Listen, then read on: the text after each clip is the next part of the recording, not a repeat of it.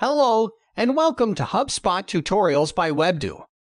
I am Mike, your guide and friend. And our today's tutorial is how to add an RSS feed to a page or post in HubSpot. An RSS feed can display a post title, author, summary, featured image, and publish date. You can add a feed of your HubSpot hosted or external blog post to your website with the RSS Listing module. You can add this module to a page or blog template in the Design Manager. You can add an RSS Listing module to a blog, landing page, or website page template. Here we are taking an example of one of our website page templates. In your HubSpot account, navigate to Marketing, go to Lead Capture, and click Design Tools. In the Finder, click the name of the template. In the Inspector on the right sidebar menu, click Add. Enter RSS Listing module over your template, then drop it into position. Click the module on your template. In the right sidebar menu, scroll to the Default Content section. In the RSS module header field, enter the text that will appear above your RSS feed.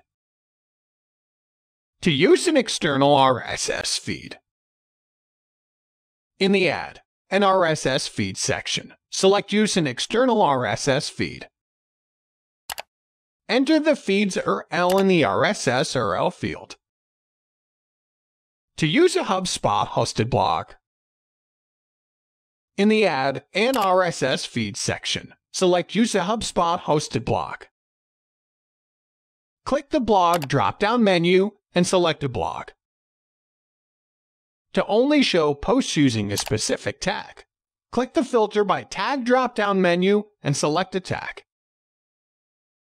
To change the number of posts displayed, click the Maximum Number of Posts to Display field and enter a number.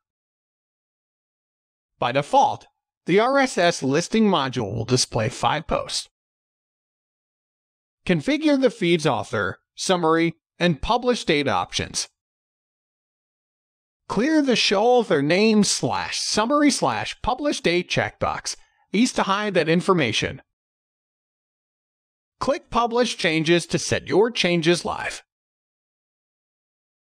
Thanks for watching. Feel free to ask any questions in the comment section, and we will be happy to answer.